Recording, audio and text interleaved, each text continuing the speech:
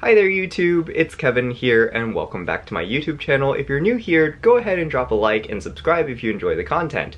But of course, as the title says, we are reviewing the Fear of God Essentials, collaboration with PacSun, collaboration with Converse, shoe today. It's gonna be the, I think it's the low Chuck High, oh man, I'm illiterate.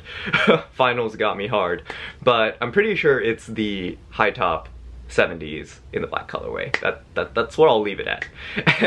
But before I actually jump into the review, I did want to announce that if you are following Vlogmas or things of that sort, I did start posting some of the photos from the photo shoot to Instagram, and they should all be up by the time that this actually uploads. So if you haven't checked them out, go ahead and check them out. And if you're curious what my Instagram tag is, it's in the description box below, as with every single video.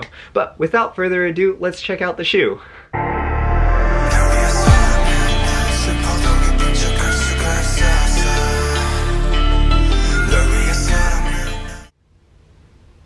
Here's the shoe, and let's jump straight into the review. So, as all of these reviews typically go, I will talk about the details on the shoe that really stood out to me, and also about sizing, so that in case if you're interested in purchasing a pair for yourself, you can know exactly how to, size it generally. So, let's talk details, because Jerry Lorenzo, which is the founder of Fear of God, is really known to pay a lot of attention to details, and even though this does look very similar to your standard, Chuck Taylor high top, it really is slightly different. And so a lot of the differences really come from, things that aren't native to what you'd imagine from a high top. So to start off, you have different tags on the very back. One of these says Essentials, and the other one says Converse All-Star. So it's kind of like a double branding kind of a thing. I think it's pretty cool.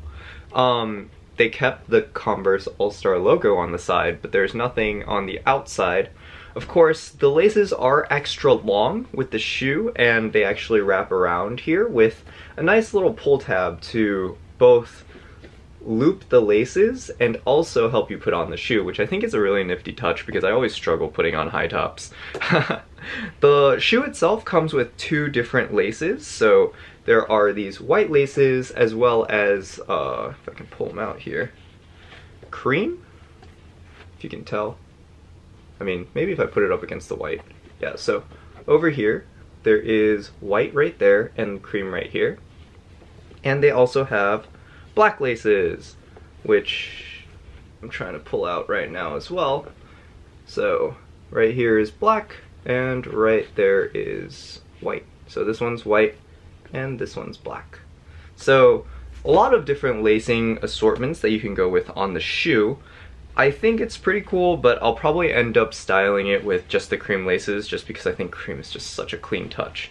Of course, another touch to the shoe is that, so you have the general rubber guard that's standard to all of the Converses here, but the tongue itself is this nice leather that's like pretty plush. I was very surprised when I started feeling the quality of the leather, but it's in this cream, so you kind of have this two-tone colorway making up the upper of the shoe, where the leather tongue is in cream, and I guess the construction is generally made out of this canvas-like material that's standard to all the other Converses.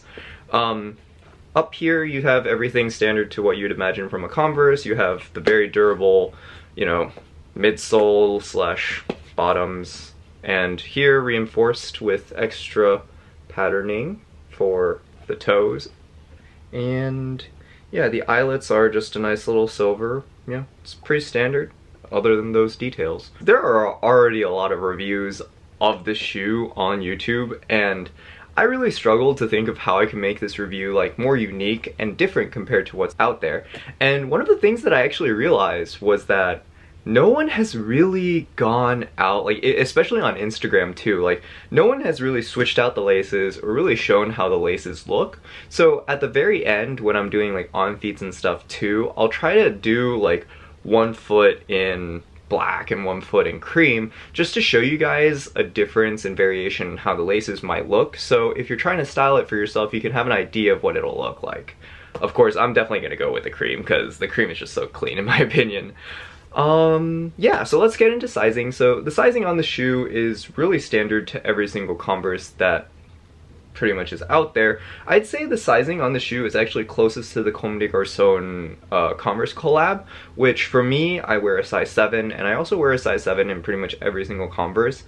The review on the shoe on PacSun's website says that it does run a little big. I'd have to agree with them, but like, it's a high top, so running big doesn't really matter. And plus you have like this like boosted lace fastening system that you really don't have to worry about it fitting just like a half size big. So I would just say go true to your like normal Converse size to avoid any problems, and the shoe itself is just super comfortable in general. It's made exactly the same way as the Converse shoe. Like here in the sole area, like they have the same extra cushioning in the insoles. So yeah, generally that's how I suggest you size it. I'm a size 7 in Converse, so I went with the size 7 in these, and they fit just fine. Of course, if you want to know some of my other specs, in case if you wanted to like relatively determine your size, I'm a size 8 Ultra Boost in the 1.0s and also the 3.0s. The 3.0s are a little spacey. Size 8 in Yeezy 350s, a size 7 in Nike Air Prestos, specifically the off-white ones. I'm pretty much a size 7 to 8 when it comes to Jordan 1s. It depends on whichever one's cheaper. I just go with those because they're high tops as well.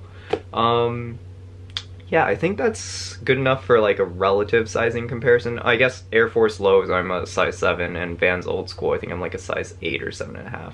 But yeah, that about concludes it for this review, and yeah, I'm gonna throw these on feet and give you guys some little variation in terms of lacing. So thank you all for tuning in today, and yeah, like and subscribe if you haven't already. See you in the next video. Bye!